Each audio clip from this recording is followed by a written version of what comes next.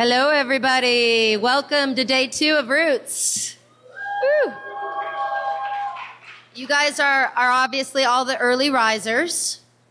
That means you weren't partying hard enough last night, so tonight's your night, right? Yeah. So this morning, I'm very honored to invite up Rob Joyce to speak for us. Rob and his son CJ were with us at the very first DEF CON, or Roots, which was called DEF CON Kids back then, talking about lights. And Rob has had a really interesting career since then and before then. Hopefully he'll talk a little bit about that. And with that, I will invite Rob up. Thanks so much.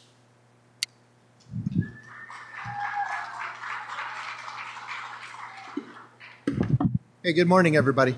So I'm Rob Joyce. I work at the National Security Agency, and I've been there about 30 years. So I came there straight before college as an intern and got to dabble in engineering technology. And so NSA, for me, it's been a really cool place because the kind of stuff you're experiencing at DEF CON, the love of technology, the understanding of what makes things work, trying to understand how to break it, how to make it better, those are the kind of things I've gotten to do throughout that 29 years. And so recently, I was down at the White House. I was the cybersecurity advisor at the White House, talking about the policy for how we keep the nation secure as people try to hack our things. Before that, I was the chief of something called Tailored Access Operations. Does anybody know what TAO or Tailored Access Operations? I see a hand over at the soldering station.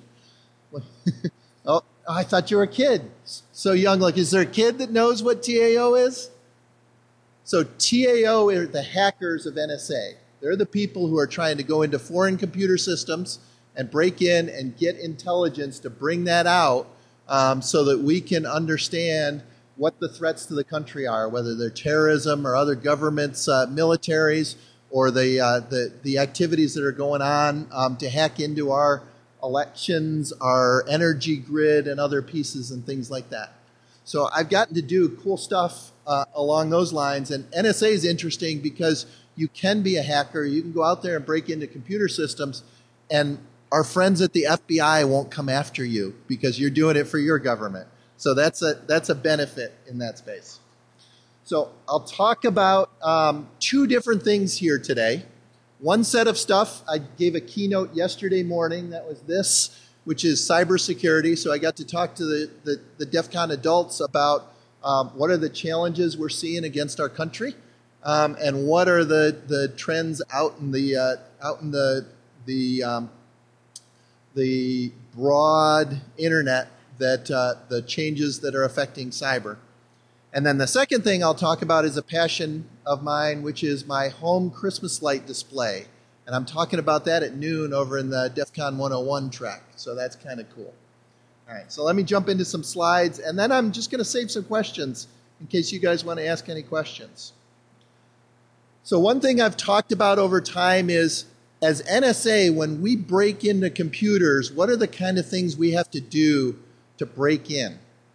And so it kind of goes through this path. The first thing we do is a big word called reconnaissance. That's understanding who we're going after. So it might be that you know the person you're trying to get after, but it might be you don't know. You just kind of, in general, we're trying to find out who are those Russians coming after the election system, right? So you've got to use all sorts of information out on the internet, through other intelligence means, sometimes through the signals we collect. And you go out and try to understand who that is so that then you can start to work against their computer. So these are the same steps that if a bad guy hacker is coming after you or a business in the US or critical infrastructure, they go through. Then the next thing is they got to find a flaw. And you guys have been learning, I know, in the election hacking village about some of the ways that computers aren't as secure as they need to be. So then it's figuring out what flaws are in those computers so that you can get in and you can do what you need to do. The next step is something called persistence, and that's because if NSA is interested in an intelligence target, they're not interested one time. It's usually a long-term threat, right? Those hackers that are going after our elections, we had to worry about the elections that are coming up in November, but it's going to be the same worry in the presidential election and the next election after that and the next election. So we're going to want to find a way to get in that network and stay in that network. And then we have tools. Those are the things that we put down in the computer to make it do the things we want to do. So in cybersecurity, one of the things you've got to worry about is if you're trying to protect yourself and protect your computer, how do you go through these steps and break up their ability to get after you? In each and every one of these steps, there are things you can do to defend yourself. So just the same way as the attackers have steps that they're going after to try to get information. And then a lot of the targets are not one computer, but networks of computers. And it may be you get on one computer and you can move around in the network to get to the information you need. And then at that point, it's looking at things that are going to be collected, things you've got to pull that data out. And sometimes the hackers are coming in to make the machines do different things or even destroy them. And that's one of the trend lines we're seeing that has us worried.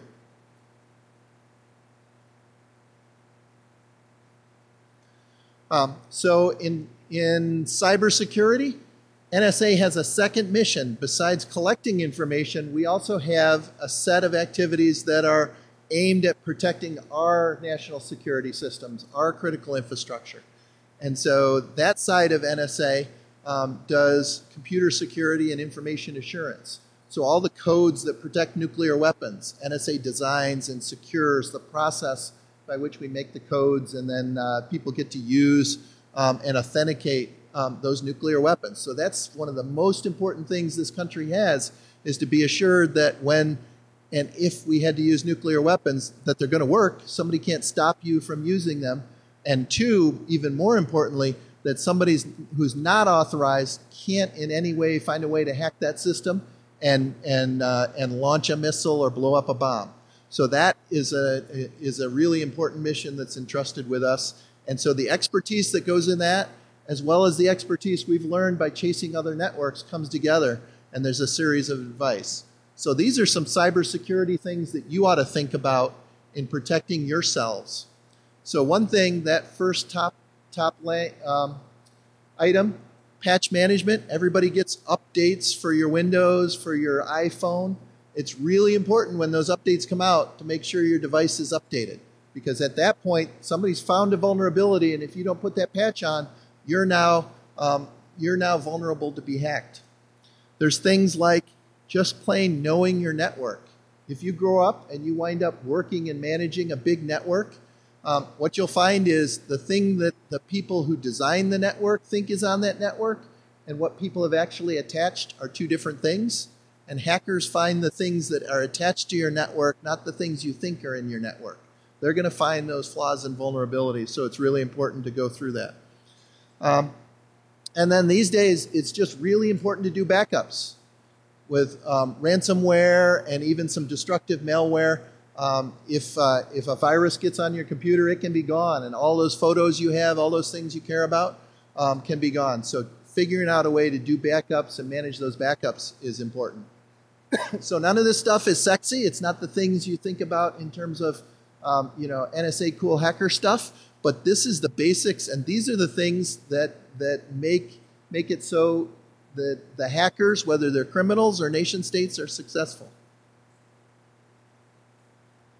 So another thing we worry about is who's doing bad things on the internet. There's really 4 countries that are behaving in bad ways right now: Russia, China, North Korea, and Iran. So Iran's been hacking Saudi Arabia and erasing computers in there. They've been messing around with the oil production in Saudi Arabia because the two countries are fighting. We saw Russia hacking our election system. We've seen Russia trying to hack into our energy grid.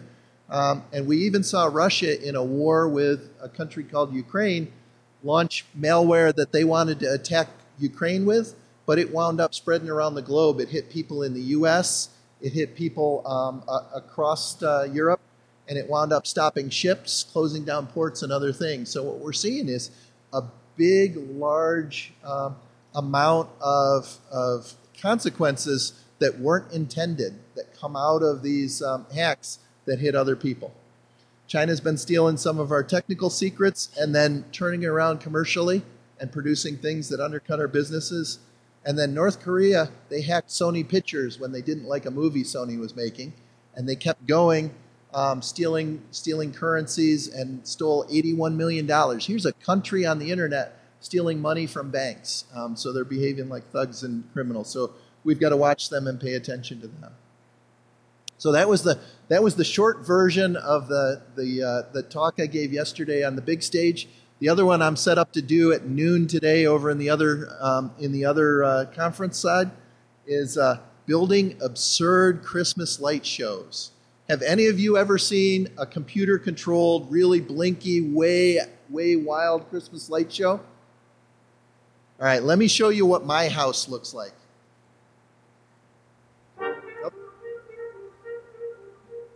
Oh.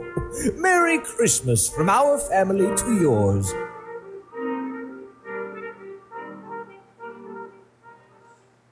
So all of those lights are controlled by a Raspberry Pi. One Raspberry Pi.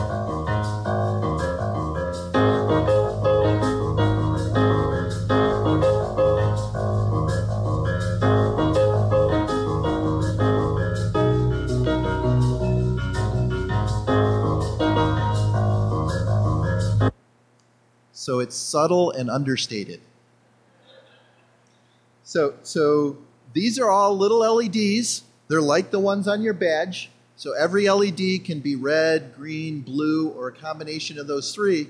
And when you mix those all make different colors. So every single light on that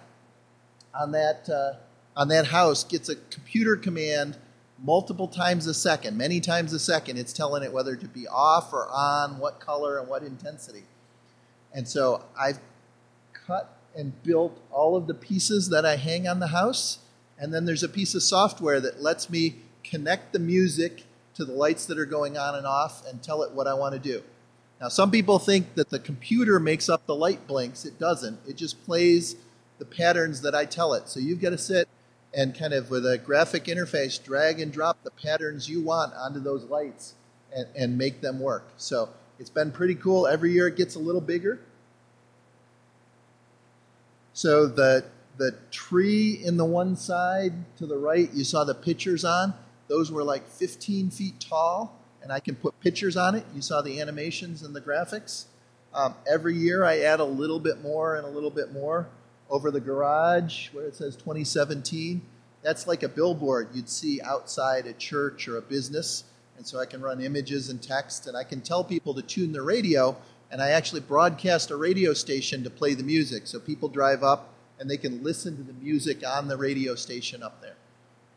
So you guys can build this same stuff. It's Raspberry Pis, it's soldering, it's a little bit of computer work. But the kind of skills you're doing here at Roots, you can absolutely do this stuff. So talk to mom and dad. You can have an absurd Christmas light show too. The other cool thing, the Charlie Brown sequence, I made that and then I put it out on the internet and people adapted it to their houses. So they won't have the same shape house. They won't have the same items on their lawn. But with the software, you can plug in and just drag and drop and it'll adapt it to your house. So this was another one I downloaded off the internet. Somebody else worked on it, but I was able to put it on my house in about a half hour. Who knows what this might be? What do you think? Star Wars, yep.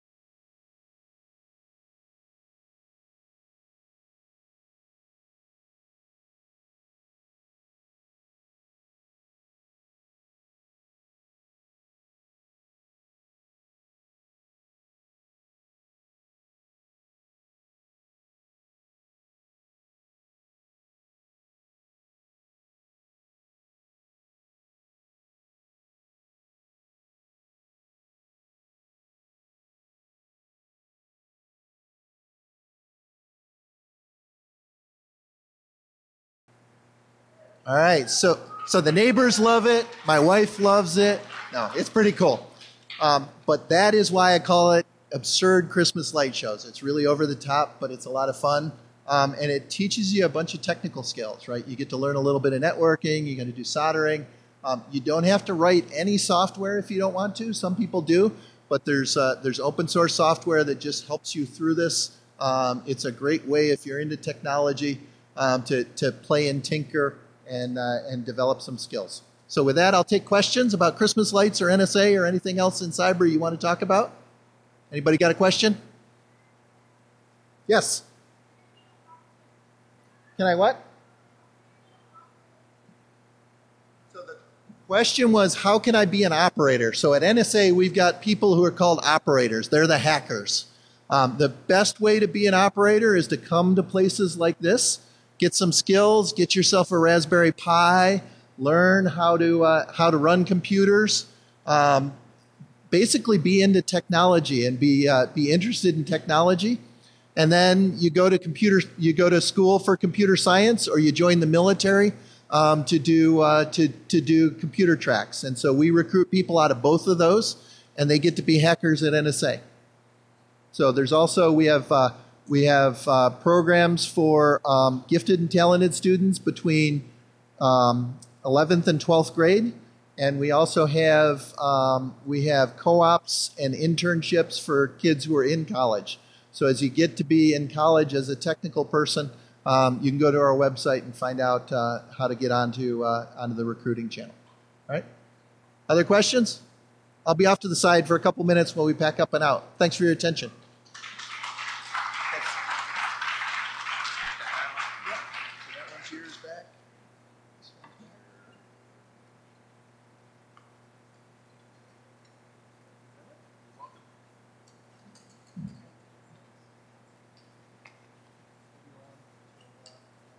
All right, great. Thanks so much, Rob. It's really great to have you here. And kind of like yesterday, we had the CEO of a public company. To have the U.S. Cyber Czar here speaking to you all, too, is, I think, just shows how important you all are and what you're doing here. So with that, you guys have seen these funky badges that you're wearing around your neck the whole last couple days. But, actually, sorry, we're running late. So Addie and Timken of Timkins, are you here? Oh, these guys first? Okay, never mind. Come back up. Okay, so before we talk about the badges, we have Sarah Zeitko and Mudge up here to give a talk. And many of you will not probably remember this, but Mudge was famous for saying he could bring down the internet within 30 minutes to Congress. And that was probably, what, 20 years ago? 20 years ago. So it's fantastic to have Mudge and Sarah here. If you were there to watch it, you'd Yeah, that's right.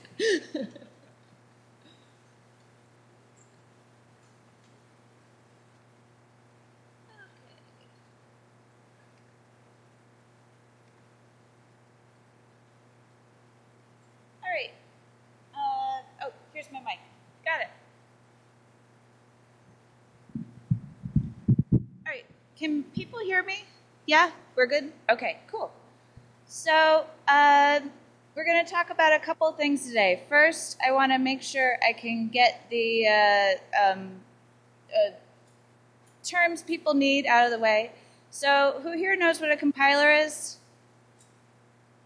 All the grown-ups. Can I see shows of hands from kids? Any of you know what a compiler is? Okay, we got a few. So when somebody writes code these days, most of the time, they're writing it in a way that's easier for a person to read than a computer, right? There's actual words and letters and things as opposed to it all just being ones and zeros. But ones and zeros are what a computer reads. So before something gets executed by your computer, before the computer actually runs it, the compiler is the translator. It turns stuff from things a person can read to things a computer can read. And, not all translators are created equal. when somebody translates something, there's usually a lot of ways that you can say that in another language. And so these days, your translator on your computer is also sort of your spell check in a lot of ways. It adds a lot of safety features. It tries to fix things it can fix. And so it tries to, add some safety features that the programmer might not even know about or fully understand. Okay, so we're good on compilers? Yeah? Okay. How about functions? Do people know what functions are? Okay, I got a couple kid hands, yeah? All right. So when people wrote code back in the day, there were some functions that they used incorrectly a lot. And they're the ones that an attacker would just look for and be like, oh, that's how I'm going to get in. No one ever uses that right. And so these days, the compiler knows that those are the ways people screw up, and they try to fix it. What you can think of it as is, do any of you do like wood shop or metal shop in school? I know a lot of like middle schools and high schools have that. So, when somebody's cutting something on like a circular saw, that can be pretty dangerous, right? That's how people lose fingers and stuff. But these days they have saws that can sense when a finger touches it and stop before you get more than a paper cut. And if you're using the saw correctly, you'd never know which it was, right? Like, it works the same either way if you're using it correctly. But if you screw up, you don't get hurt. So, source fortification, yeah, do you want, so the, hold on. Nah.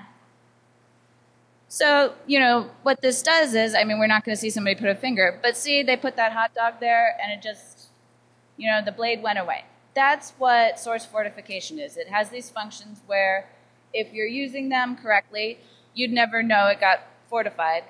But if you stuck a finger in there by accident,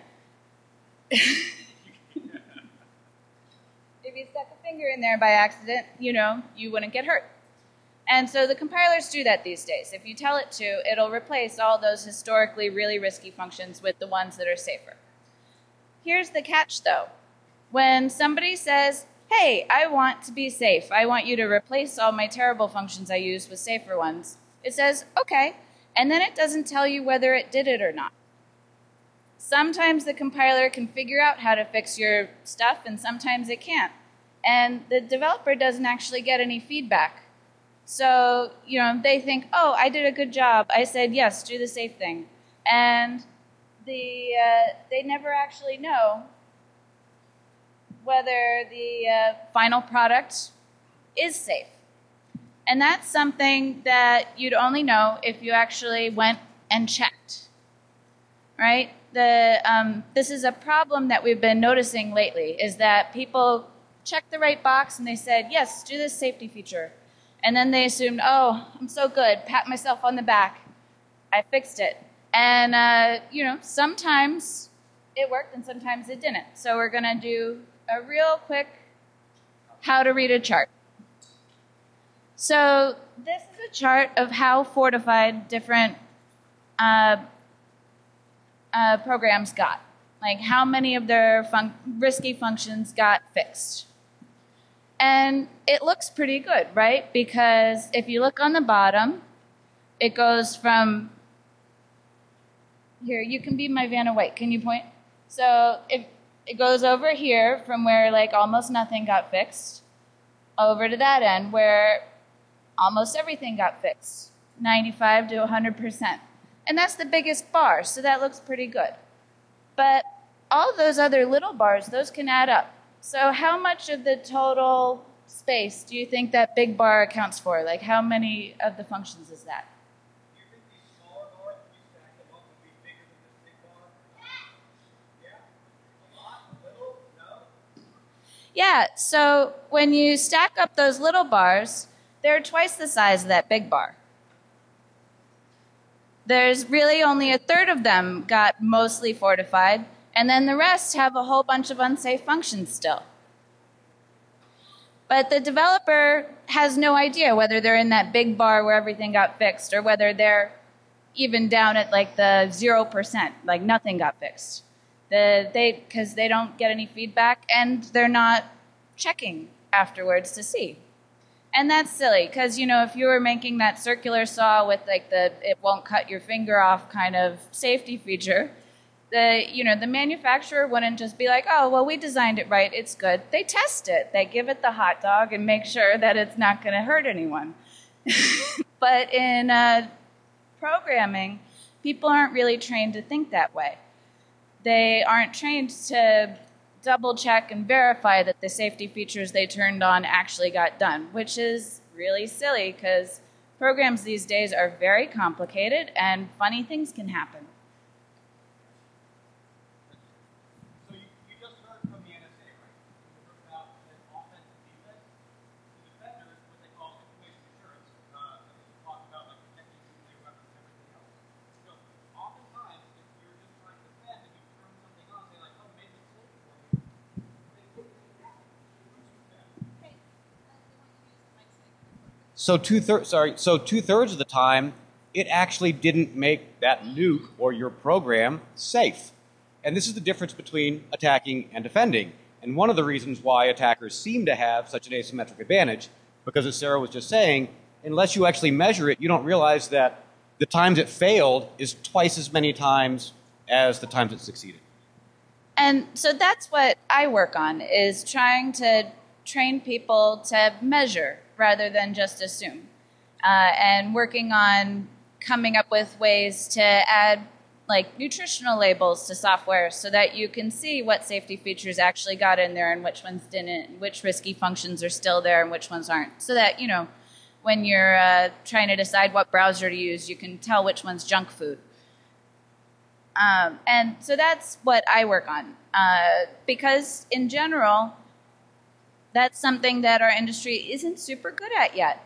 And so that's something you might think about doing if you ever start doing this. So the general lesson here is turning the safety feature on, great. But remember to actually check it's there. And, you know, this isn't just about source fortification. There's been stuff recently where they found out that some Windows programs thought that they had a bunch of really important safety features and they didn't. You know, this is definitely not a problem that's only happening on Windows because every operating system is pretty complex these days. And it's just a problem we're only just now finding because people are only just now thinking, oh, maybe I should look and see whether it did what I thought it did. So you're familiar with airbags in cars, right? And seat belts, I mean, hopefully you're all using them. Imagine if your parents bought a car, and of course you expect it to have airbags and seat belts. I mean, the seat belts you can see, so you can kind of feel and, you know, you're interacting with it. But the airbag is just behind a little logo, right? Have you ever seen the airbag? Hopefully not. Really, hopefully not. But, you know, you're trusting that it's there. You know your home router that you're connecting to the Wi-Fi? It's theoretically has some airbags and seat belts built into it. And much like the airbags, you can't see them. It turns out that more than half of those home routers out there don't have the airbag, even though it says it does. And so this would be the same thing as if you went to go buy cars and you expect safety features and they're advertised and the manufacturers, you know, thought they turned it on, but more than half the time it actually doesn't have it. So until you go measure it, until you start charting it and plotting it, which, you know, you're the next generation going to do this, go look at any of the other folks around here at DEF CON. If you see any of the talks online or whatever, you'll see there's not a lot of data. There's not a lot of measurement.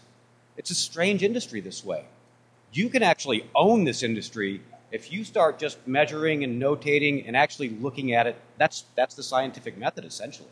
And, you know, you will literally own it. So don't let anybody, you know, intimidate you or anything else.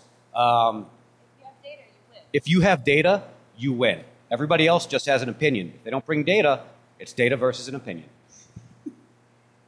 So how are we doing on time? Okay, so does anyone have questions? Yeah?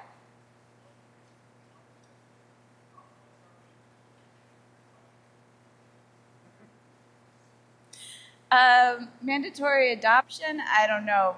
That'll be a ways off, and it would require cooperation from people who aren't super regulation friendly right now, so I think it might have to wait for some new guard to come in. But we're working on putting up some reports on our site so that people can get data on the most common things like browsers, where it's really easy to change what you're using based on security feedback. And yeah, you know, it's an ongoing process. So for the kids here at Roots, like, show a hand real quickly. I'm going to ask about your web browsers. Which ones are your favorite? Who here has their favorite browser is Firefox? Just raise your hand if you know what it is. Who here Chrome? Oh, wow. Who here like Safari?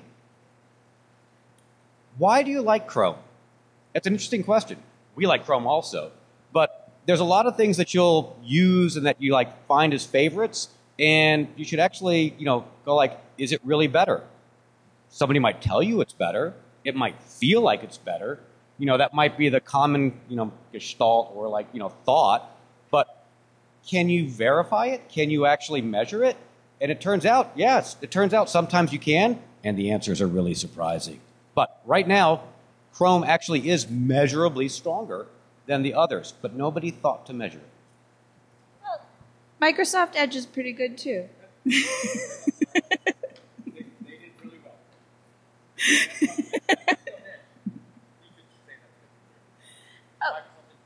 Yeah, so we've been measuring browsers. We'll be putting some reports up soon. And yeah, for the most part, Chrome and Edge beat out all the others. They do better and worse in different environments, which is also sort of funny, that you'd think if something's really secure on Windows, it would be secure on Linux too, but different people program them for different operating systems. Yes?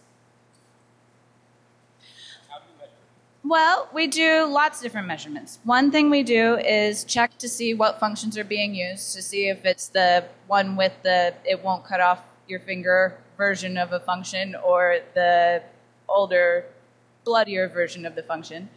Another thing we do is to check whether those safety features are there. And when we can, we also do fuzzing, which, do you know what fuzzing is? Show of hands. Any kids know what fuzzing is? Yep, we got one over there. Right, so fuzzing is that you just keep throwing garbage into a program and see how it breaks, how it crashes. Because how something breaks tells you a lot about how it's built. I'm going to show you how fuzzing works. I'm picking a number, I'm thinking of a number between 1 and 10.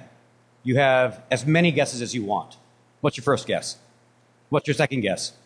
What's your next guess? Yeah, you're fuzzing me. You're going to get it eventually. You threw in like all the possible numbers.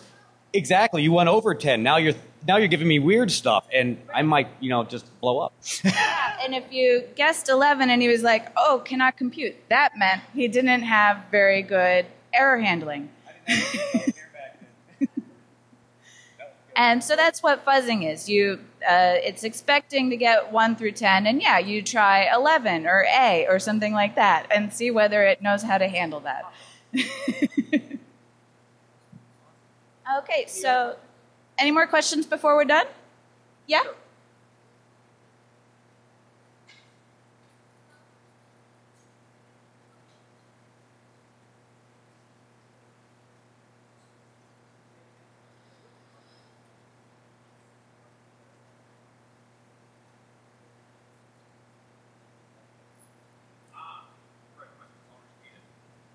The question was, do we only measure browsers and stuff that people use in the US, or do we measure like all software internationally? Is that close? So the measurement tools that we're making take less than a second to produce the measurements for any particular binary, like any particular application. So they're very quick. They can go through pretty much everything you throw at them. And the thing is that these days, pretty much everyone everywhere is expected to use the same software. The software tools that are put out there might get different language packages based on which country they're in. But it's one size fits all when it comes to what people are expected to use. So we don't look at software as having a nationality, so we don't care. So it's all international. It's all the same to us. Any software. That's the whole goal, is every piece of software in this world should be able to be measured. Yeah, so right now, anything that you run on a desktop computer or a laptop on Windows, Linux, or OS X, we can do. Some of the things that are in your smart TV or your car might be stuff we can't handle yet, but we'll get there. All right, so is it time? Yep, okay. Thank you. Thanks so much, Sarah and Mudge. And I think it's interesting to note that both of these two worked at the NSA a long time ago and then went to go and start their own companies afterwards. All right, so next up. Next up, we have Addie from Tinkers coming on up to talk about these wonderful badges that you guys have been wearing around your neck and hopefully giving you a few tips. Addie, welcome. Thank you so much. We're just going to do a quick setup, and then we'll get the presentation started. All right. Well, hello, everyone. Welcome to the DEF CON badge talk for Roots Asylum. I'm Addie from the Toy Makers, and that's spelled, if you take Toy Makers and you take out the vowels, that's how you spell our name. And we're the creators of this year's badge. So, did any of you guys go to the opening ceremony by any chance? And that's okay if you didn't. That's actually kind of good, because I was going to say there's a little bit of overlap between what I told those at opening ceremony and a little bit here, but you guys actually get a few more hints than the adults do. So we're the Toy Makers.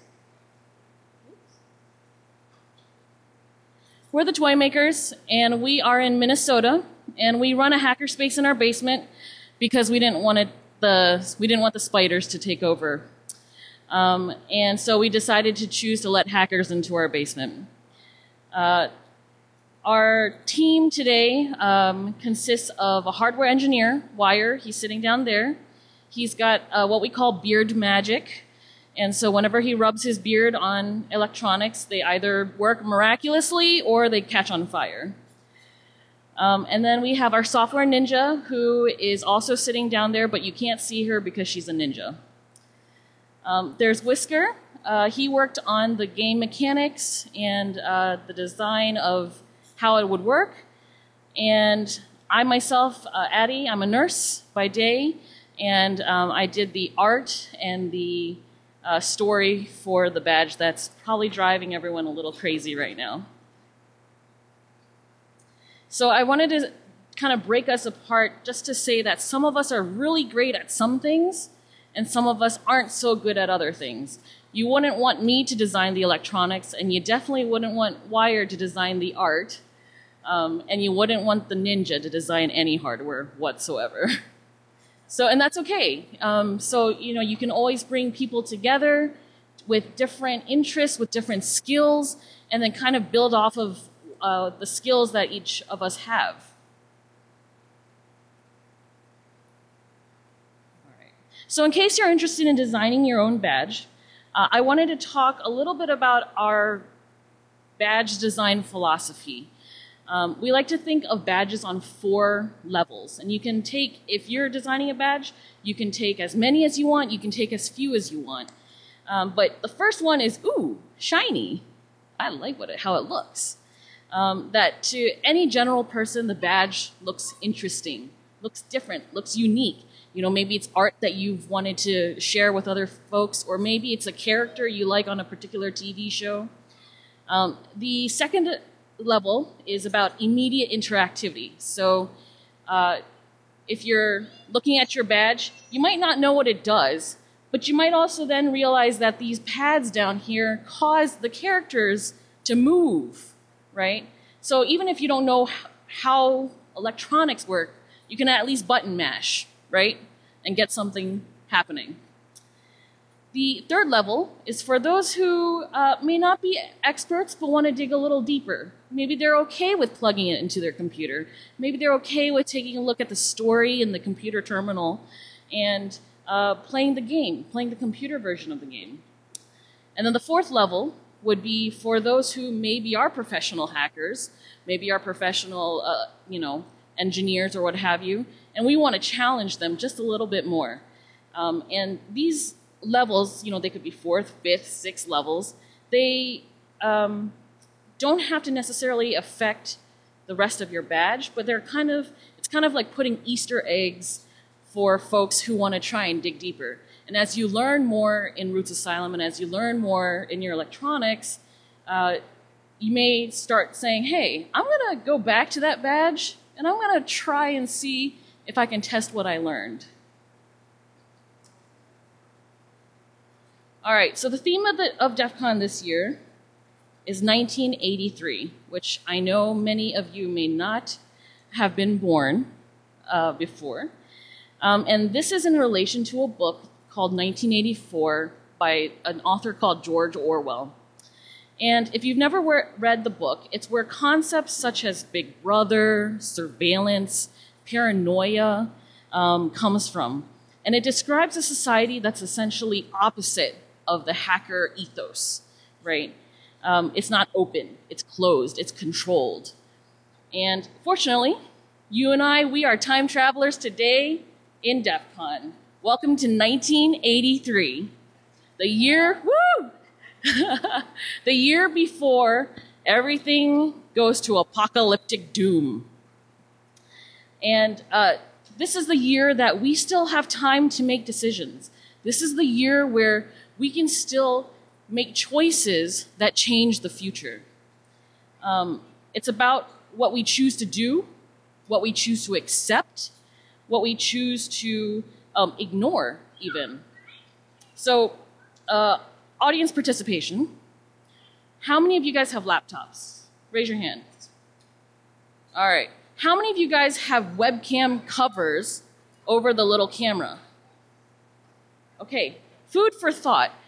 Why are we okay with putting webcam covers on the cameras instead of developing software or hardware that people can't hack so that we can freely let our webcams open? Why do we have to cover them? And so that might be something that we think, have we just accepted that people are going to hack our webcam cameras? I think so, a little bit. All right.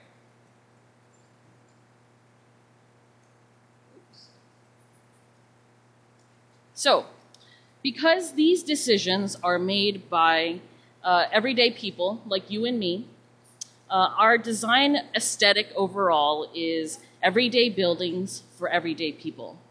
And everyday people have different stories. We all have a different story coming into this. And so each type of badge, a human, goon, contest, CFP, etc., they all have an individual story. They have a different story depending on who you are. And so depending on the badge, you might start out as an employee, you might start out as a visitor, you might start out as a student, etc. Now, if you take a look at your badge, you'll notice that your DEF CON letters may be lit red, green, a little yellow, which actually looks like a light green, or not at all.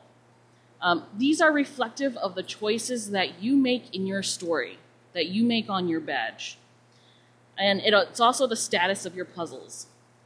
The letter N, and this is actually probably one of the more important parts, the letter N is what the sum of those choices are. They're you. They are your alignment, if any of you guys play Dungeons and Dragons. Okay? And red stands for contributing to the rise of apocalyptic doom. And green is contributing to a healthy, hacker-friendly future. So hopefully we all want to be green, but I know that we all started out as red here at the conference. just so we could provide a little challenge to everybody. All right, so you'll all also notice little people roaming around on your badges. So the green person is you. The red person is your little goon, because this year at DEF CON, we have decided to give everybody a little goon that they can carry around. Now, just as you can make choices in your own story, your little goon will also make their own choices based on their alignment. So, if you want your little goon to make the same choices as you, then what you're going to want to do is you're going to want to find a big goon who has a badge with an alignment that matches your alignment, and connecting your badge to that goon will allow your little goon in your game to take on the alignment of the big goon. All right. So put simply, let's say you turn your N green. The first thing you're going to want to do is run and find a goon with a green N and hook onto them, because otherwise the little goon in your game could reset your game and erase all the progress that you've made. Yes, and he's a goon with a red N currently. It's okay. We gotta work on them though, right? Right. Now, just as that goon's badge can affect your story based on the choices they've made, the choices you make can affect the badges that you connect to, and vice versa, because everybody's decisions affect everybody else. Okay, and that's kind of the point of the game that we've designed. So in order to get complete control of the lights on your badge, not only will your choices matter, but you are going to have to seek out others of every other badge type who've made good choices, or you're going to try to convince them to make the right choices, right? So I know a lot of people have been connecting badges, with speakers, with contest folks, etc., and maybe not paying attention to that N. You're going to want to look at your N and their N. And you're going to want to make sure that if you want to be green, that theirs is green. And so you may have to sit them down and teach them how to play the game so that they can get a green N. Okay? All right. So a potential goal essentially is to get all of your DEF CON lights to be all the same color, either red or green. So some badge basics. If you guys look at your badge again, we want to make sure again that the badge was immediately interactive. So if you notice the bottom of your badge, we've got the DEF CON symbol on the left and the 26 on the right. These are touch-sensitive pads for up, down, left, right, and plus and minus. And these work for moving the character around and changing the state of the puzzles that are in the game. But sometimes capacitive touch doesn't work for everybody. And so we've got a micro USB connector on the bottom of the badge. And this allows you to power the badge without batteries, and it also makes the game a lot easier.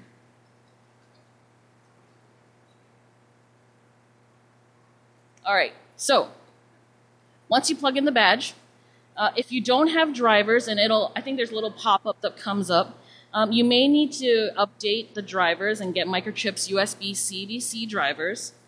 This will assign what's called a COM port to your badge. So anytime you plug something in USB, it gets what it's called a COM port number. Open up a serial terminal emulator, and be sure to put which COM port your badge is associated to. And we recommend turning on IBM code page 437. It's just a little thing that changes the graphics a bit so that you're able to access an ANSI version of the badge. Okay.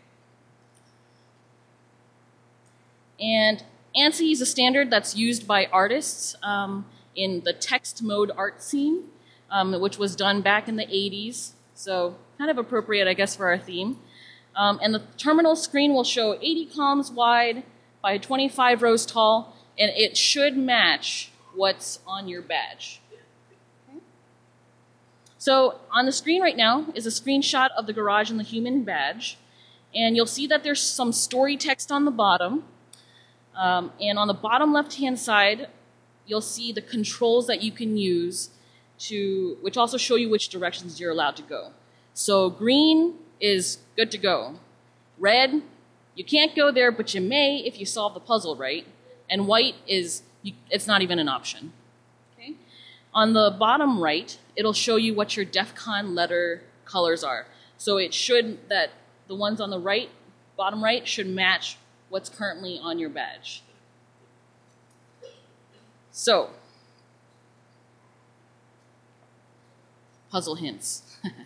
These are ones that the adults do not know. Yeah. All right, so since these lights also reflect the status of your puzzles, this badge has both software and hardware puzzles.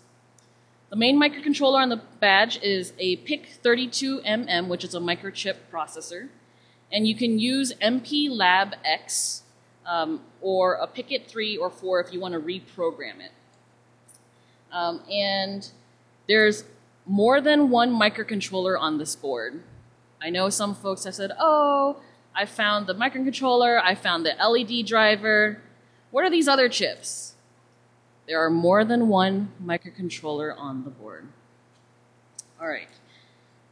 The code. So because we had to program 29,000 of these chips, all of the code for all of the badges is on that chip. So if you figure out how to access that other code, you can actually play the game for all 8 badges. And you can see the graphics for all of them, and the hints that we provide, because every badge's story has different hints. All right. You can also pretend to be other kinds of badges. Yeah. And so the way we did this is we used 3 pins on each badge that are tied either to power or ground, and the badge looks at these pins to determine which badge it is, which badge personality it is. Okay? It's something called strapping, or straps.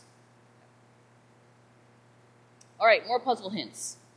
So each room in each badge, you can go from the top area to the ramen shop, to the garage, to the arcade room and the human badge. Each room in each badge is associated to a different badge type. So if you connect with the contest badge, red versus green, it'll change in one specific room what you get versus what you don't get. Okay? Connecting with someone with a green N versus a red N will change what you get in the story. I wasn't going to say this. I know. But my recommendation is just to find those with green ends of every badge type and hook up. Okay? Now, if you stay in the same room as a goon that has an opposite personality as you, right, then they may reset your game if you stay for more than 1 second. We've given you guys a little leeway so you can quickly escape from the goon. Okay? And different badge stories, again, share different hints. So if you can find I think someone's already gotten all the software, but if you can read through all those hints, then that actually might give you a fuller picture. All right, so I think I'm running out of time, potentially. But I just wanted to really quickly show you guys the pictures of the other different badges, just in case you haven't had a chance to see them. And on the left-hand side is what we have, and on the right-hand side is what I drew, just sitting there in front of my computer thinking of strange things. So the human badge, it was based on a garage, but we have a few cool things. So one, a ramen shop, because I really like ramen. We've got garage, we've got a nod to Back to the Future. So has anyone seen Back to the Future? Yeah, Doc Brown's huge speaker in his couch? It's right there in the middle with the DeLorean on the side of it. We've got a nod to Metropolis, which is a great 1920s movie about robots and dystopia. And then we've also got a subway train on the bottom right there. The press badge is a broadcast station, and it's got everything from a big satellite dish to the newsroom to printing press for newspapers, all the way down to a photography room there on the bottom right. We've got the Goon badge, which is based on a panopticon, which is actually a kind of an interesting prison where the guard tower is in the middle and all the rooms are around the outside like a cylinder. And so we gave them some cyberpunky elements, and they've got a few interrogation rooms in their badge as well. We've got the contest badge, which is based on a library. This is actually one of my favorites because I love libraries. Who doesn't? And so there's a lot of books, a lot of lounges, a lot of ladders to get to those books. We've got a vendor badge, which is based on a factory. My favorite part about this is that there's a crane in the basement. And I decided if I could put a crane in the basement, I would. That's why there's a crane in the basement. All right, the speaker badge, this is really cool. It's got different types of theaters. It's got drive-in movie theaters, normal theaters. It's got like a big performance hall theater, and it's even got a rock concert hall on the bottom. The artist badge is based on a gallery. And so I put in some artwork. I put in another performance hall because artists, of course, musicians, of course, are artists as well. And then in the basement, artists and museum curators, they always have to deal with shipments coming in and random mummies showing up. And so I decided to add a mummy in the basement. And then CFP, which is call for papers. They're the folks that choose what talks are being given here at DEF CON. And so I thought a school would be appropriate. And the architecture at the top there, that's based on MIT, some of the buildings at MIT. And in the basement, we've got underground server rooms, we've got a sewer system, and apparently there are some colleges that have mines in their school. And so I said, well, I have to include a mine in my school. So I included a mine, I added a Stegosaurus fossil, and that's call for papers. And that is it.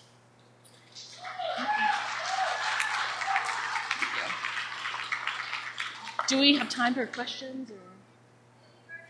Any burning questions? One question?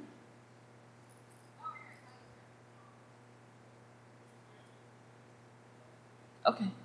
Oh. Yep. Sorry, what kind of what?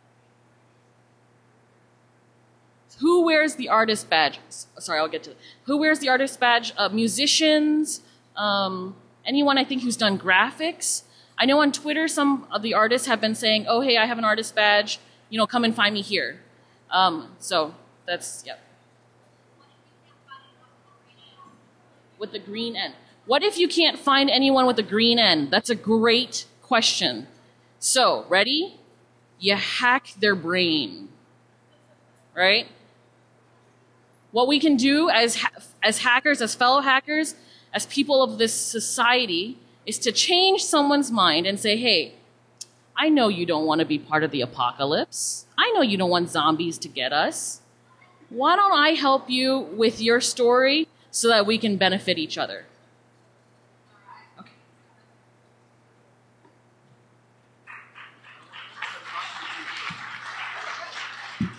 Thank you. The amount of work that goes into these badges is just incredible. So let's give Addie another round of applause.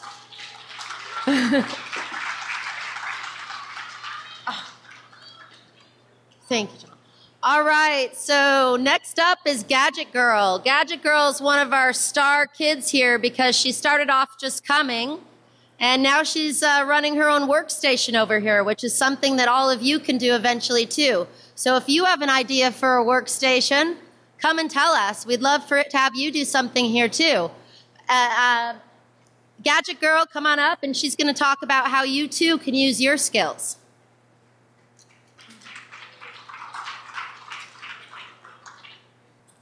Hey guys, I'm Gadget Girl and I'm going to talk to you guys about using your hacking skills. So now that you guys are here at DEF CON, at Roots Asylum, what do you do now? Where do you implement these skills in your real life?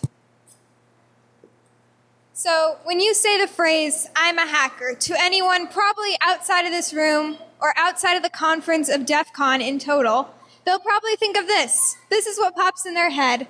This image of a black hoodie, a guy in a black hoodie who's doing something evil per se, and that's what they imagine. But you guys, when you say, what's a hacker, or I'm a hacker, you think about the people that are sitting right next to you. You think about the people who are up here giving speeches.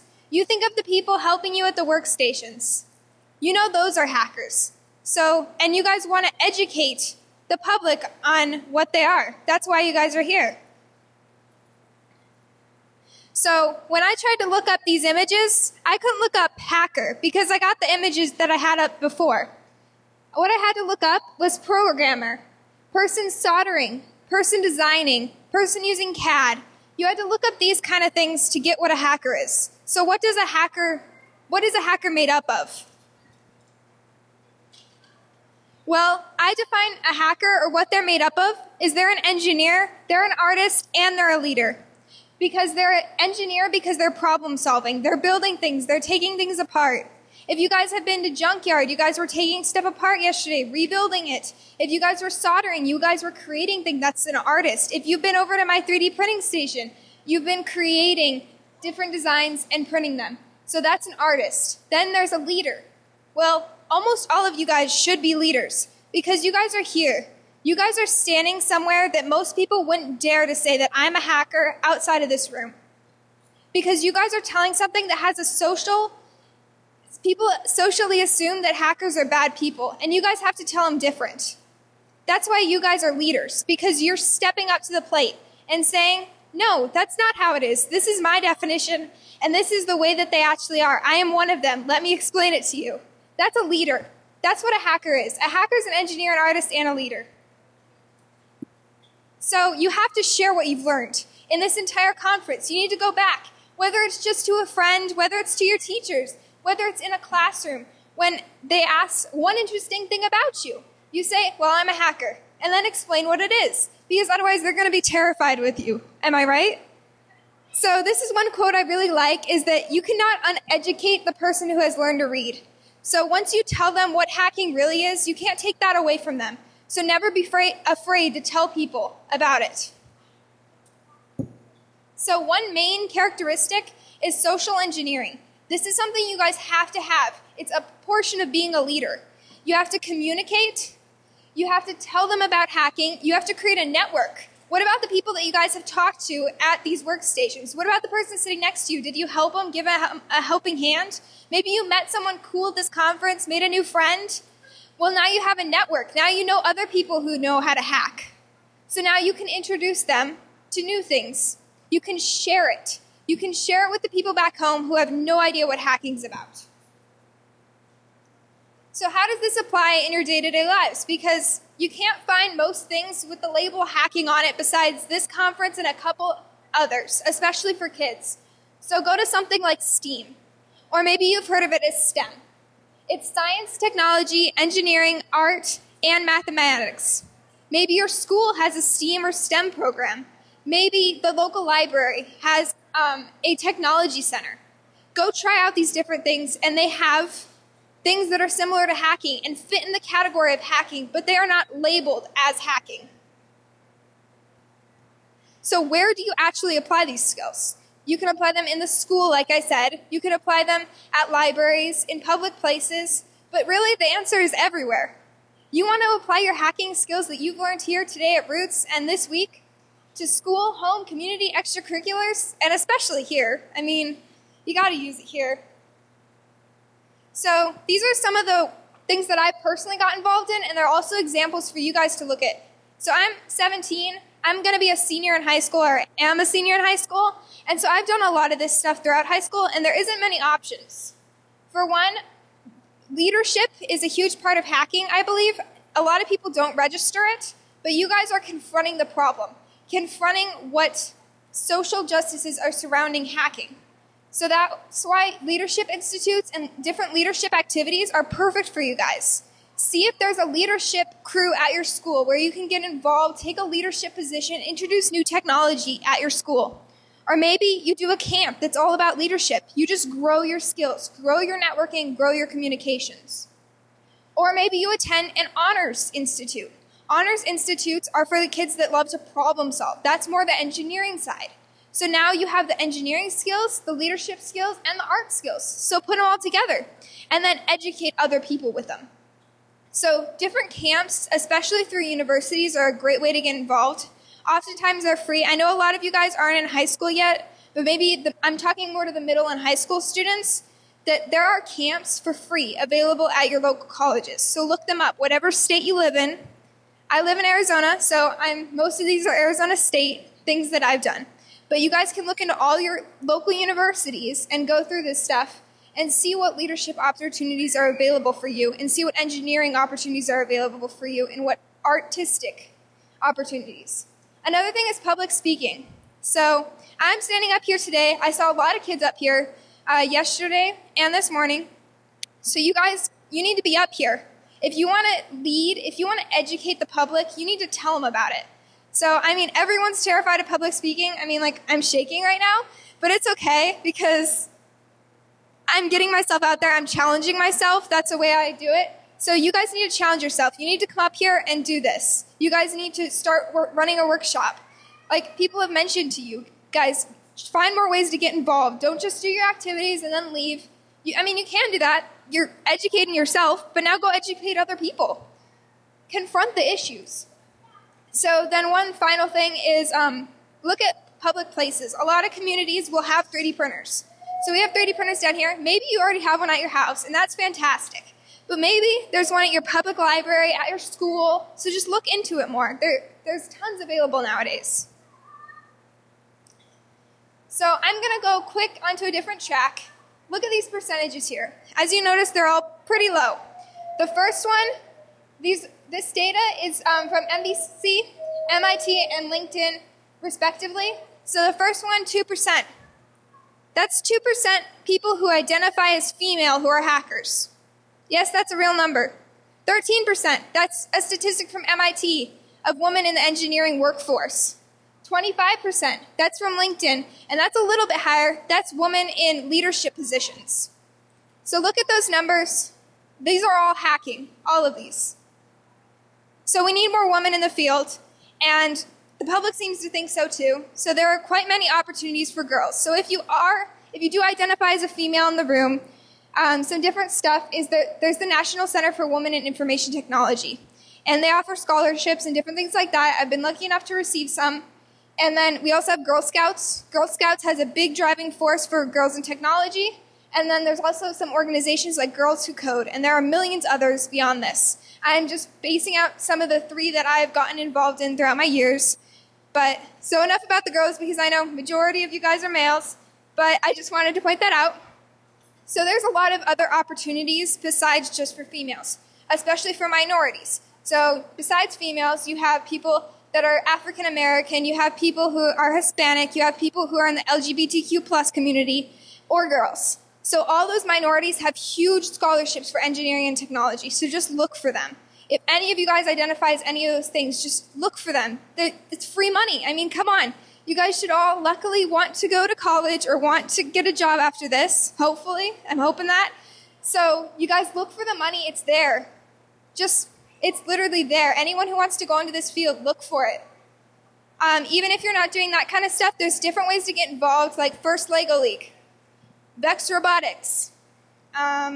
There's different engineering programs that colleges actually offer. So if you go to your local college, if you go to your local high school, they have engineering STEM pathways. They have days for engineering, it's just fun activities. Maybe you're like, well, I already know how to do that. I came to DEF CON. I'm a master at soldering. Maybe it's something new, or it's establishing your network. You meet new people, you get to do new things. It's up to you guys, but getting involved is the #1 way to become a leader and educate more people on hacking. So thank you guys. I wanted to wrap it up with one final note, and then I'll ask for questions. So these are the jumping cholla trees. So the way these work is pretty much they're trees. Any of you guys from Arizona or Nevada or even California? Anyone? Yay, some locals. Okay. So you guys may have seen these. It's a type of cactus. Essentially, when an animal passes by, it shoots the jumping cholla onto it, and it's this little ball with like spikes on it, and essentially animals carry it to new locations, and then a new tree grows. So that's what I want you guys to know. Say you're a hacker, become the tree, and when anyone walks by and asks a question, just shoot what a hacker is at them. Go for it. Tell them all about it. So that's it. Thank you. Do you guys have any questions?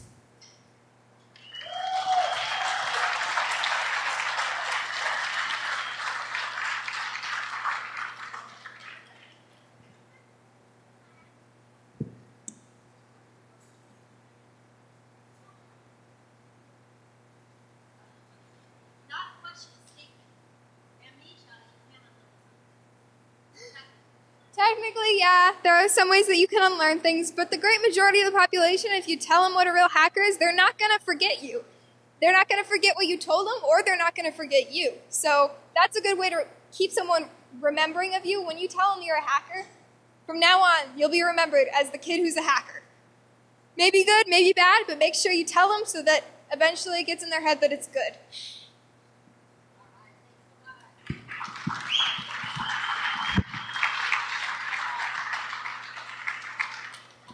Gadget Girl, you rock. Thank you. Really appreciate it. Next up is Aaron Owens to talk about drone wars. And one of the cool things about drone wars is this is a workshop in a village that started at Roots and has now moved out to the adults at DEF CON because they wanted this too. They weren't the only ones that were allowed to have fun. So with that, Aaron, come up on stage.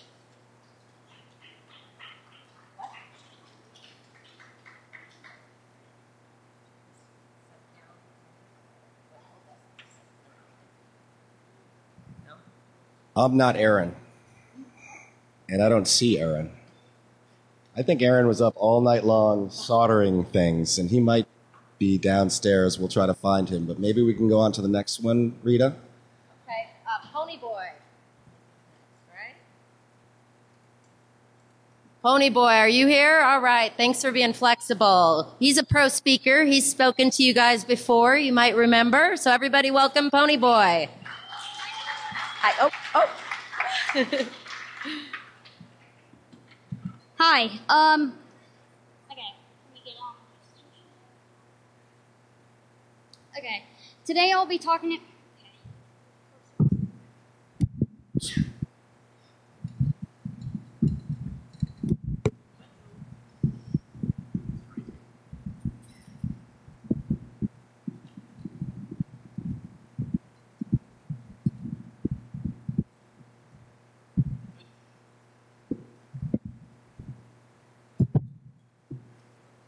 Okay, I'm Emmett Brewer, and today I'll be talking about how to hack web apps by leveraging a tool called Burp Suite. So, with that being said, let's get started. Who am I? Well, I'm Emmett Brewer, also known as Pony Boy. I'm 11 years old. I enjoy messing with computers, and I've been going to DEF CON and Roots since 2014. I enjoy everything security related, and in this photo,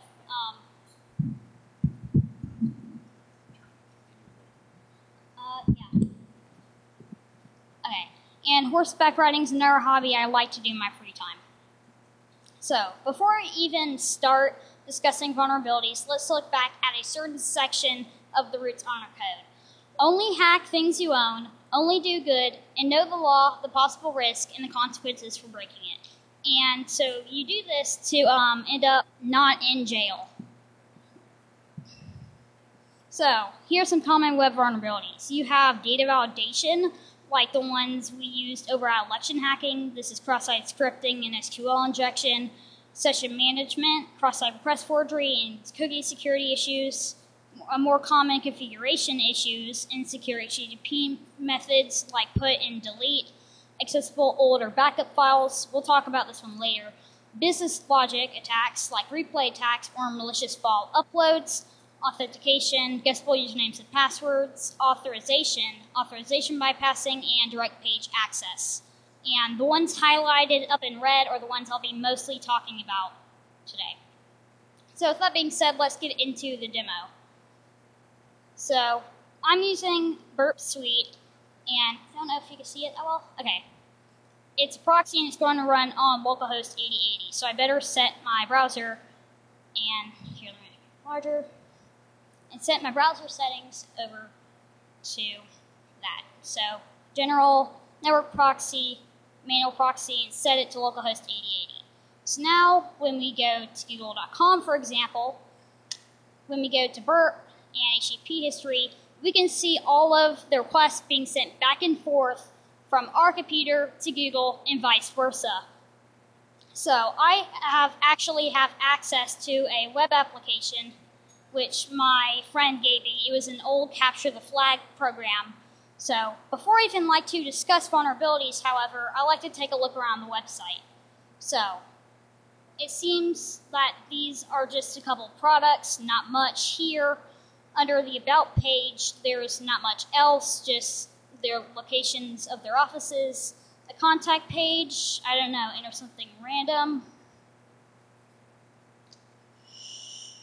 Send message. Staff will contact you in 720 hours. Well, that doesn't seem very friendly, however. Maybe under customers? Seems like we could take it for a test run. And it looks like we have access to a guest account right now. So let's go enter guest in. So now we're in the guest account. What now?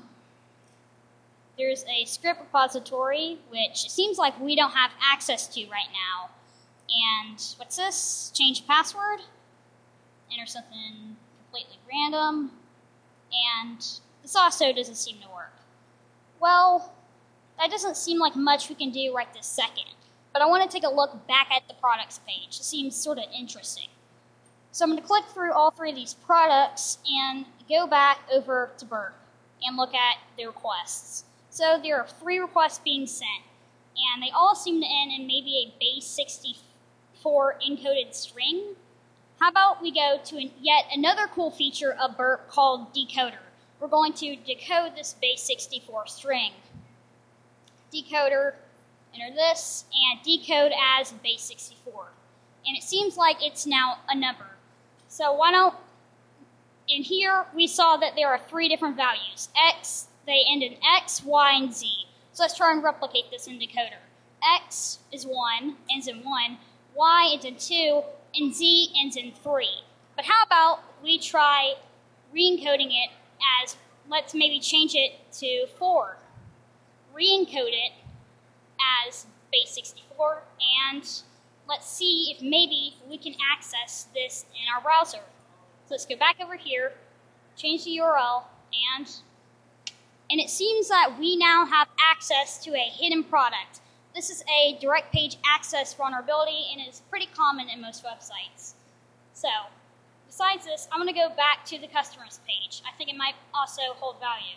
Let's log in back as guest, and maybe go back to the change password function. Enter something random again, and it won't work. But why don't we look at this request in Burp Suite?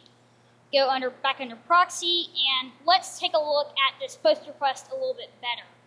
So, we can see that the parameters being sent are the password parameter, the confirm password parameter, and the isGuess parameter. And out of those 3 values, I think the isGuess parameter is the most interesting.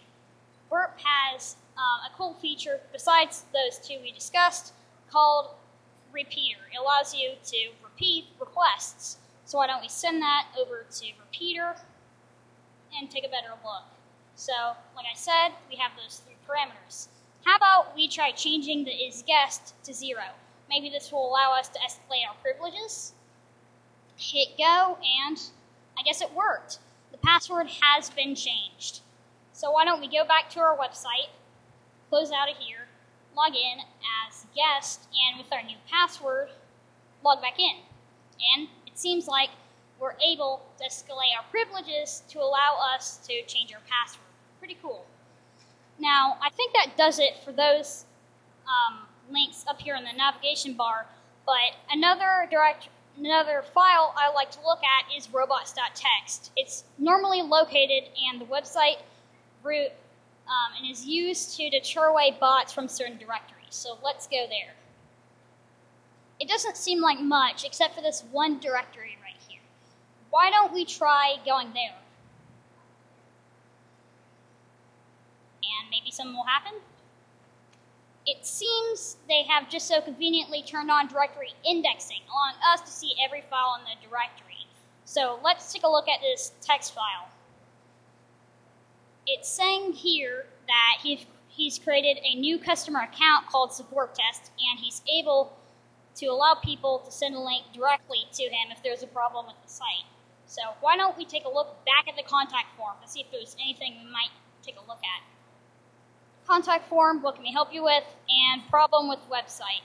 Enter something random, I don't know, google.com, and random message. Why don't we just try sending this to see what happens? That does not look like a URL to the site, and we get an error back. Why don't we just try entering this URL to go to here? Doesn't seem very useful, however. Success. I'm looking to that link now. So eventually he's going to click on this link and he's going to see it. Right now this doesn't seem very useful, but maybe we can pair this with the forgot password function to allow us to execute a cross-site request forgery attack on his account. So let's go back to Burp Suite, go back to Repeater, and since it'll be hard for the user or admin to click on a post request, let's convert it to a GET request simply by right-clicking and changing the request method.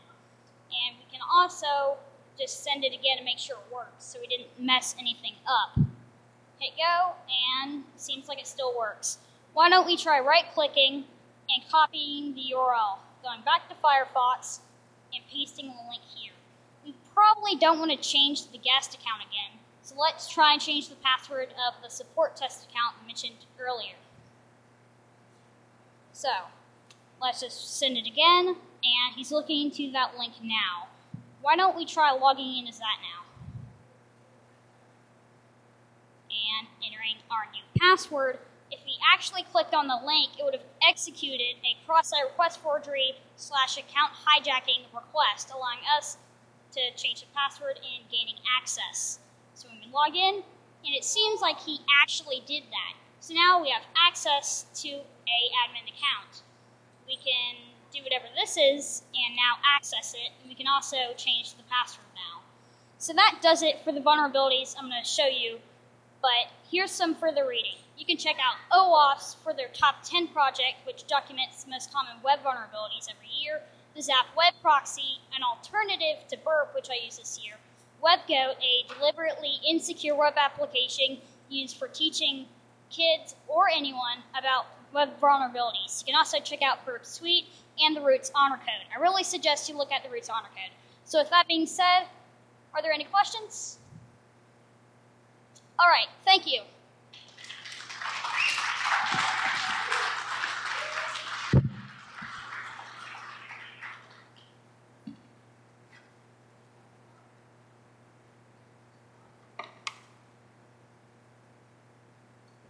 Thanks so much, Pony Boy. Another great talk. I always learn something from you.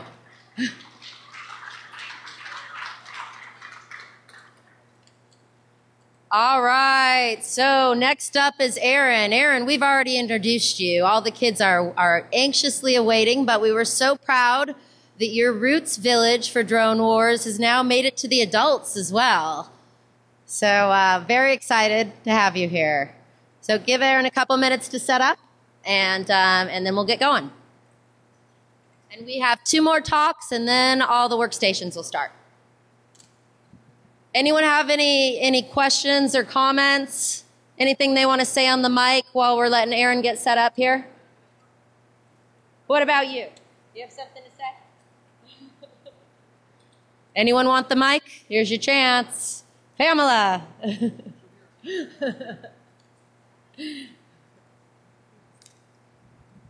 Hey guys, if you want to continue coding with the badges, the Roots badges, all of the code that you worked on and tons of tutorials and links are on GitHub at Hello Techie.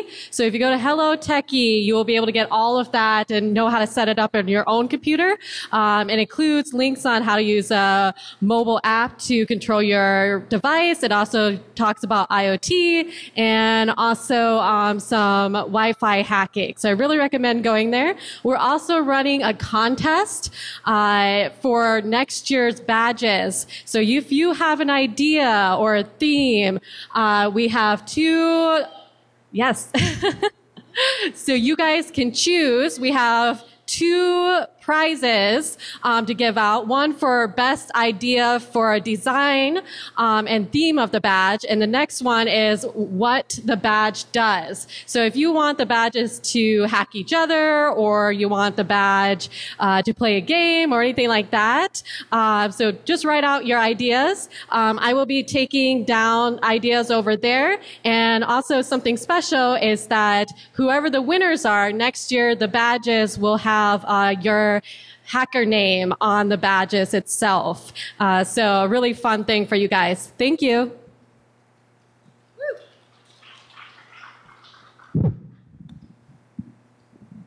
Okay, Hacker Jeopardy update. We've got Hacker Jeopardy. How many people have done Hacker Jeopardy? Okay, we're playing tomorrow afternoon, 1 o'clock. And if you guys have never seen or played Hacker Jeopardy before, it's one of the funnest events, so definitely try to stick around for it tomorrow. Yeah, we've got some great prizes as well. And so we have a group for 12 and over and one for under 12. And so I've got one full team, Alex Trebek's children. We have another couple teams, but they have some spaces. So if you're 12 and over, check this out. Get a friend. Sign up. We've got lots of room for the under 12 group. So if you're under 12, come on, kids, get a team. It's going to be fun. We'd like to have at least 3 teams, 3 or 4 people on a team. Okay. So these are back at registration. Consider being on a team playing Hacker Jeopardy tomorrow and winning prizes. It's lots of fun. Free crickets. Thanks, John. All right, so we're going to switch the order again. We still only have 2 talks left, but first we're going to bring up Riverside to talk about the Wall of Sheep.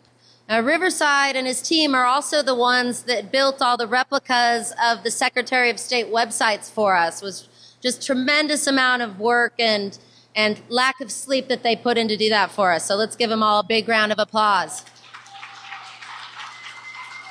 And if you haven't checked out the Wall of Sheep Capture the Flag Village that Riverside and his team run, I do suggest seeing that after this. You can venture out of here and go see more about what they're doing. All right? Thank you. All right.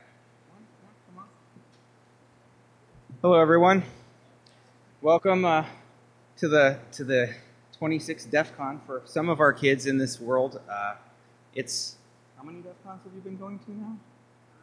13 DEF CONs. So this gentleman here, FS, is one of the kids that came to DEF CON before there was a Roots.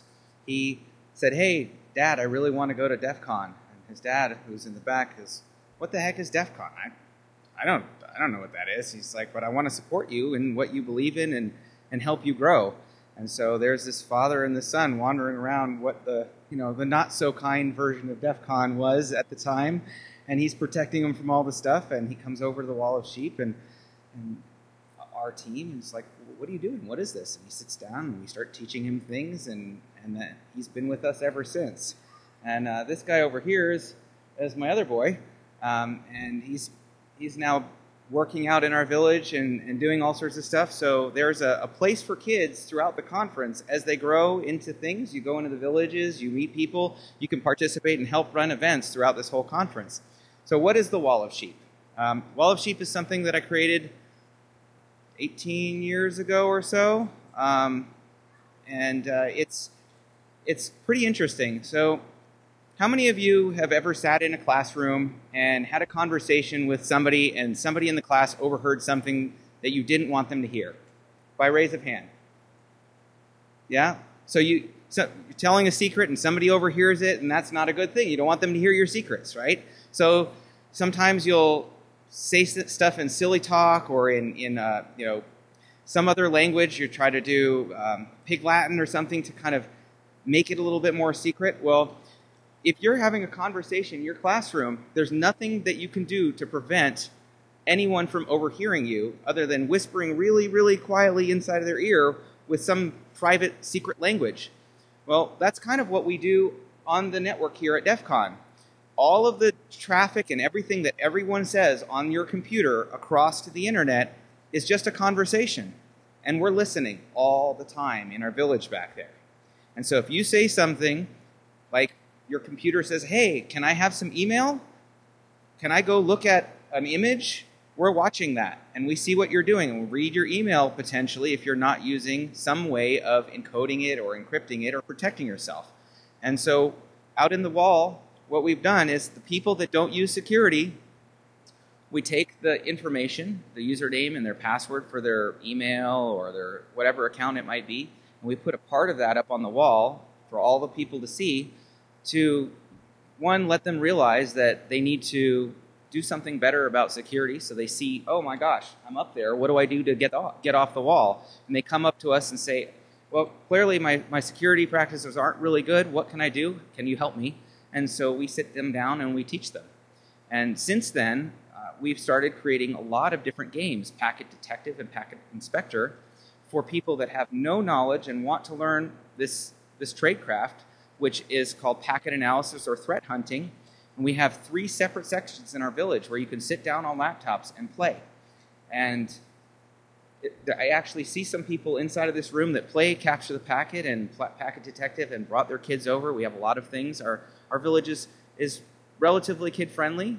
We have lots of kids running around our area because we've all brought our children to the conference.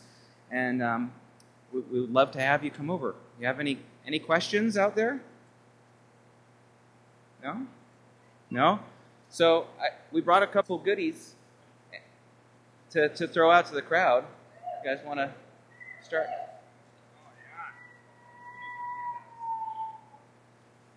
You don't want to peg anyone with a shirt? Uh-oh. So these were the smallest ones that we could find. And who wants a shirt?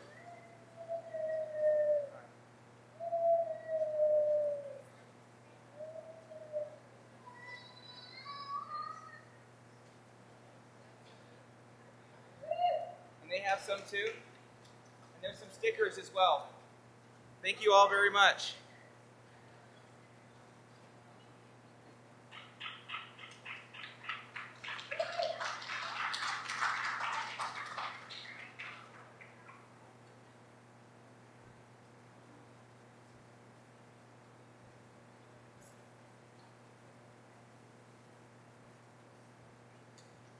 Thanks so much again, Riverside and team. And one of my favorite things about DEF CON, and maybe you have noticed, is DEF CON is run on the gift economy, if you will. So the people that are risen to the highest in this community are the ones that give back the most, right? It's not about paying the most, but it's about what you give back to the community. And Riverside is a perfect example of someone that has just given and given back to the community for years, and that's why he's such a rock star. So it's something you all can do too. And with that, one last time, Aaron Owens with Drone Wars.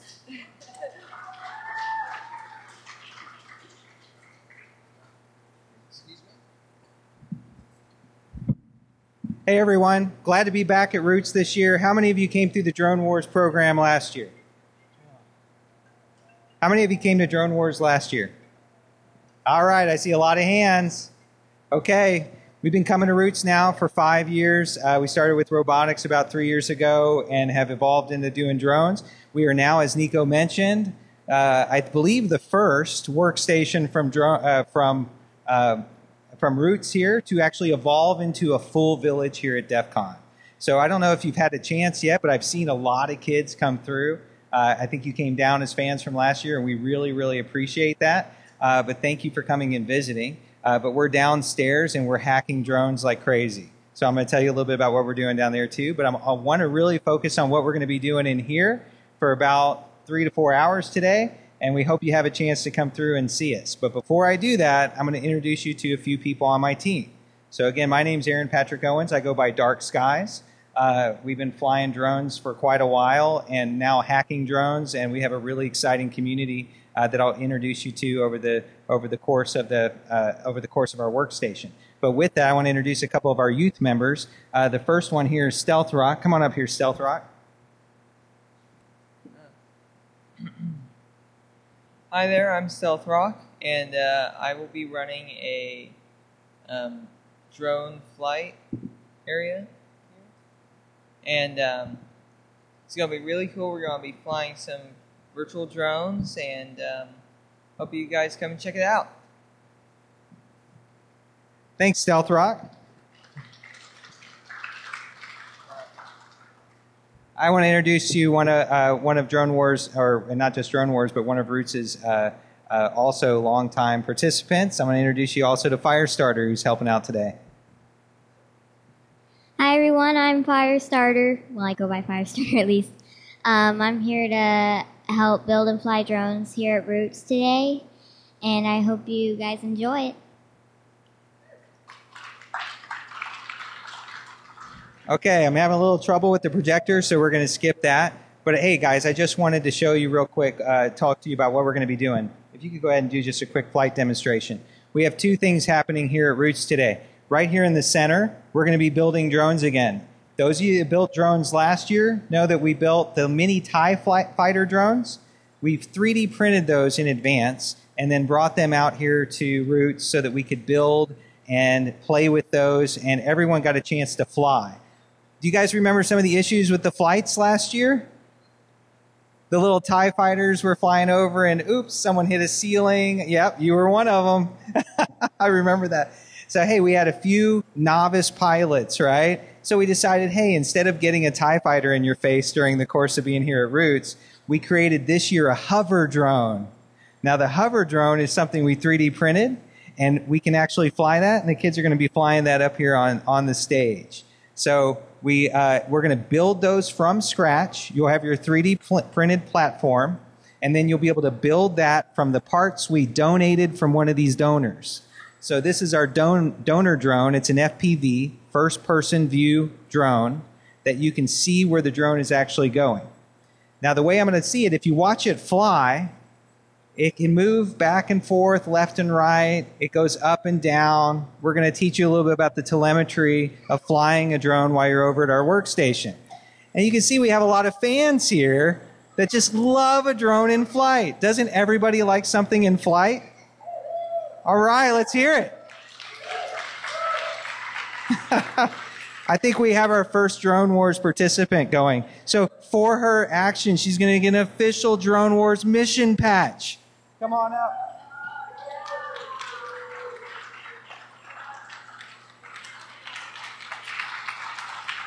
All right. Okay, guys. How many of you have been watching drone racing on television? Anybody? Oh, I see a lot of hands over here. Okay. Yep.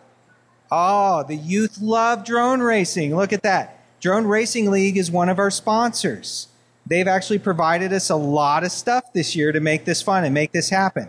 Multi-GP is another one of our sponsors, and they're a racing league also. They're the largest international race league. They're hosting the largest international race in history today. And that's happening in Indiana. So since they're our sponsors, right, we have some great giveaways this year.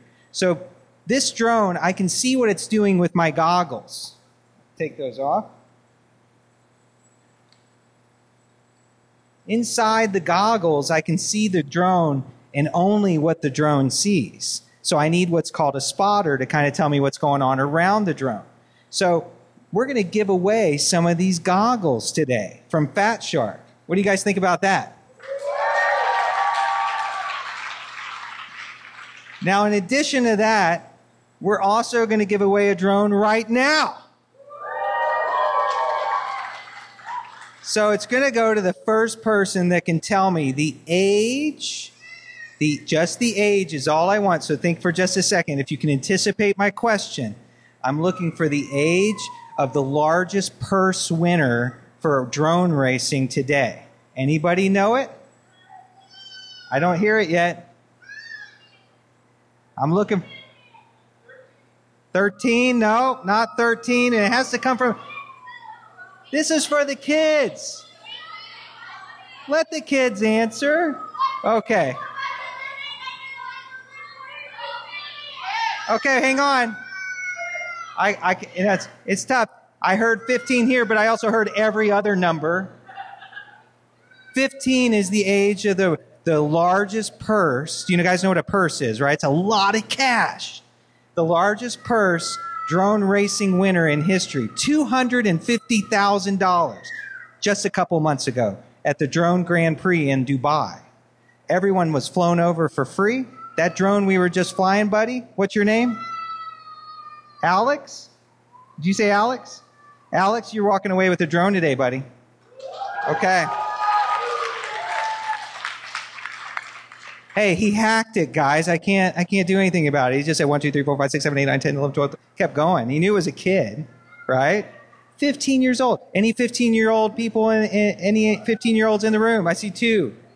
Yeah, a few around here. Great. Guys, $250,000. How much do you think college costs? Who's going to Yale? You can go. 200 MIT. Come on, guys. Who's going to MIT? 250 grand? I see a lot of hands for MIT. That's fantastic. How about Georgia Tech? No? Okay, a couple of hands. Okay, all things possible. Drone racing, right? But there's a lot of responsible things you need to think about with drones. We're going to talk about that. How to be a responsible pilot, and then how to build this stuff too.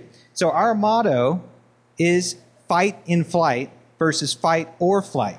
Okay? So we are actually creating drone games that will allow our drones to do battle. That's going to be something we're releasing here at DEF CON year over year. It's going to get bigger. It's a no-rules contest arena where the audience can hack the drones too. It's going to be a lot of fun. What do you guys think about that? All right. Today, one of the cool things that's happening downstairs right now, they're building to capture the flag that we talked about last year. All the things we talked about last year have happened, which is really awesome. We have a great community that's come together from DEF CON, and we've become a formal 501c6, and we've been building this up just so DEF CON can release these games. Okay? So Roots made all of that happen. So if you've been coming to Roots, all of you made that happen. So thank you so much. Let's give everyone in here a hand, and we look forward to seeing you at Drone Wars today. Thank you.